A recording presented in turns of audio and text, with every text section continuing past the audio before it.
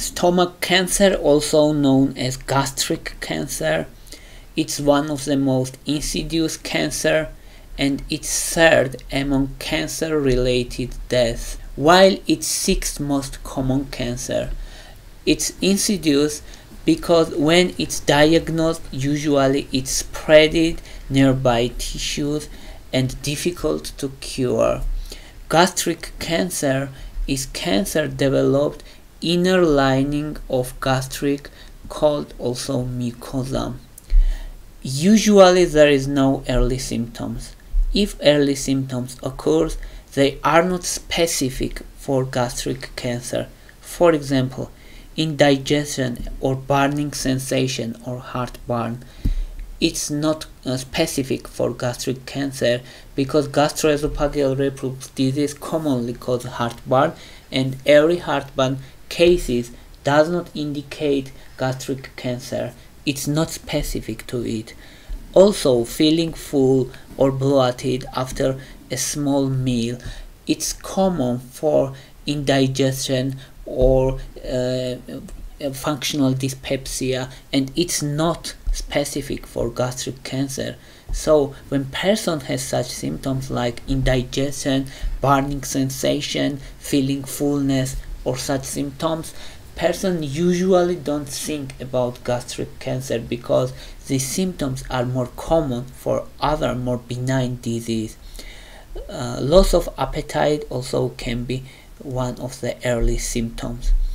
Late symptoms include unintentional weight loss, stomach pain, vomiting with blood, sometimes diarrhea with blood, and if metastasis already spreaded, it can cause symptoms caused by metastasis such as jaundice if metastasis occur in liver.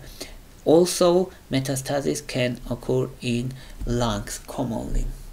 Now let's say what is risk factors, which people are under the risk of gastric cancer.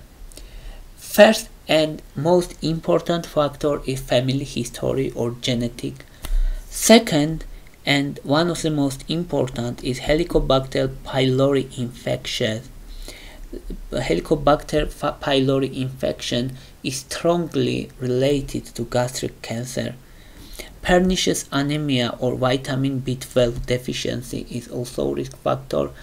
Atrophic gastritis is strong risk factor. Smoked pickled or salty foods also important, especially for Asian countries.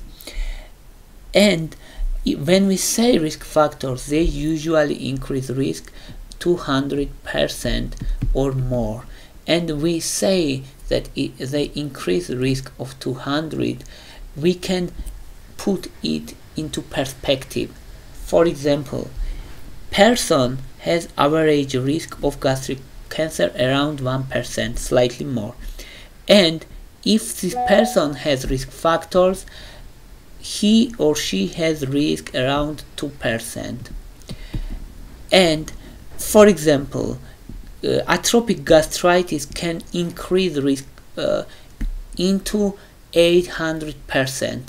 So when person has 1% risk and it's increased 800%, it means this person has risk for 1% to 8%. That's the idea. So when we say that something increases risk, for example 200% or 800%, we should not understand it literally.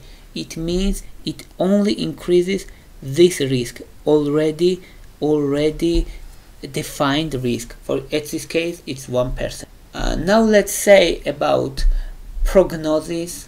Gastric cancer prognosis hugely dependent on stage during diagnosis.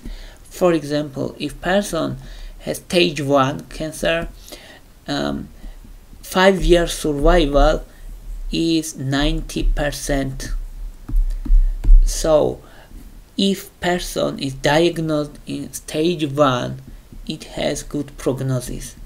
But if person is diagnosed stage 4, 5-year survival is only 5%, so it decreased dramatically because cancer already spread it into distant organs. It's called metastasis. And there's question, what is average stage of diagnosis? So most people, when they understand they have gastric cancer, what stage they have most commonly? It's stage 3. Average stage of diagnosis is stage 3. And stage 3 means cancer is spread in nearby tissues and it's spread nearby lymph nodes. It means stage 3 cancer. Now let's say what type of gastric cancers exist. Usually most cancers are adenocarcinoma, 90% of cases. Also there is gastrointestinal stromal tumor, 5% of cases around.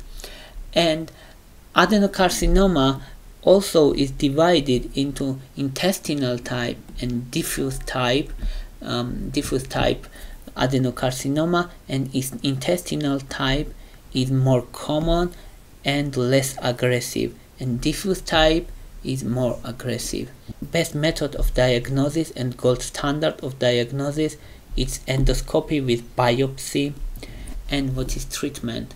Treatment is surgery with chemotherapy or radiation therapy. So surgery followed by chemotherapy and radiation therapy is usually gold standard of treatment. Of course, treatment is dependent on stage and patient's age, patient's condition, overall health, and many factors, but usually it's surgery followed by chemotherapy and radiation therapy. That's all I wanted to say about gastric cancer. Thank you for your interest. Thank you for your watching. If you like my videos, please thumbs up. If you like my channel, please subscribe. Thank you very much. Bye for now.